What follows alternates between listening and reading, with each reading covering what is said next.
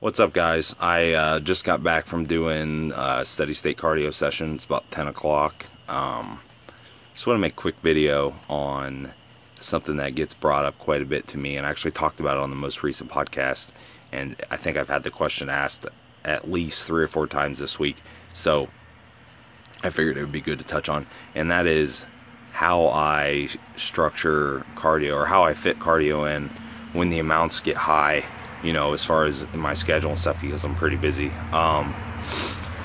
So, you know, obviously when you're in a contest prep situation or in, you know, a deep deficit, cardio's high frequency, duration, all that stuff, it does get a little tricky to fit in, just because, you know, it takes a lot of time. So honestly, my answer is normally get a piece of cardio equipment for your house. That is the best thing that you could possibly do. My preference is a bike, and that's just because, you know, you can do HIIT on it, sprints and stuff, and you can obviously do steady state cardio on it, and it's just super convenient. They're not really that expensive. Normally when I mention bike and doing HIIT and stuff, people are like, well, I can't afford a $2,000 spin bike. Well, either can I, so I don't have one. I have a $180 stationary bike that I got 4 or 5 years ago. It was a floor model. It was already put together, had a bunch of scratches on it, you know, so it was cheap. All I really do is change the batteries.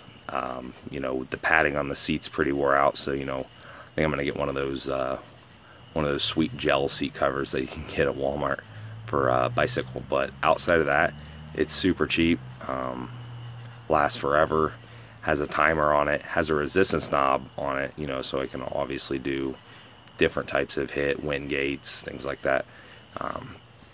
So that's the way to go. And second would be doing cardio outside. Tonight, that's what I did. I did it outside. It's been really freaking hot, but, you know, it's not too bad right now. It's in the high 70s, I think. Kind of humid, but not terrible. You know, for that, you're going to want some kind of tracking device to, you know, track your caloric burn. A lot of you that work with me know that I like to use calories to track steady state cardio versus strictly time.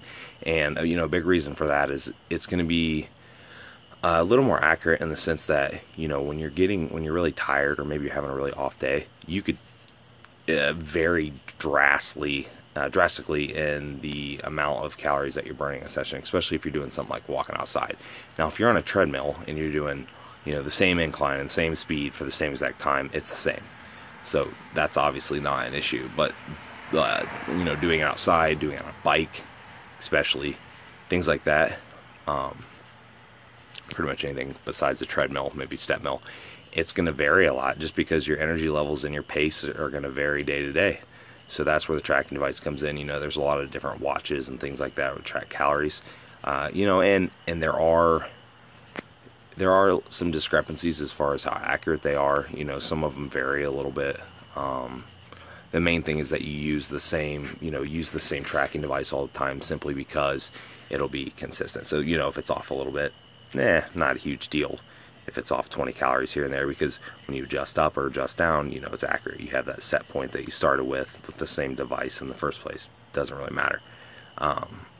So that's, you know, that's what I like to do for outside. I have a specific route that I take. You know, I have it all mapped out and stuff, and then I can add to it or take away from it. But yeah, guys, get a piece of cardio equipment in your house. Cheap stationary bike with a resistance knob and timer is a lifesaver. And then a calorie tracking device. Usually I suggest something like Polar. It's a pretty accurate brand. You know, they have a few different products at different price points.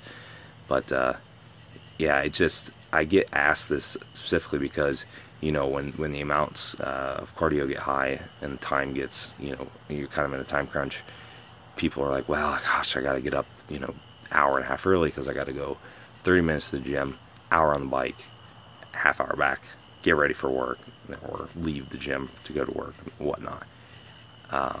It's really not worth your sleep to travel like that when you can spend just a little bit of money and get a piece of equipment. I can't even tell you the last time that I've done cardio at the gym.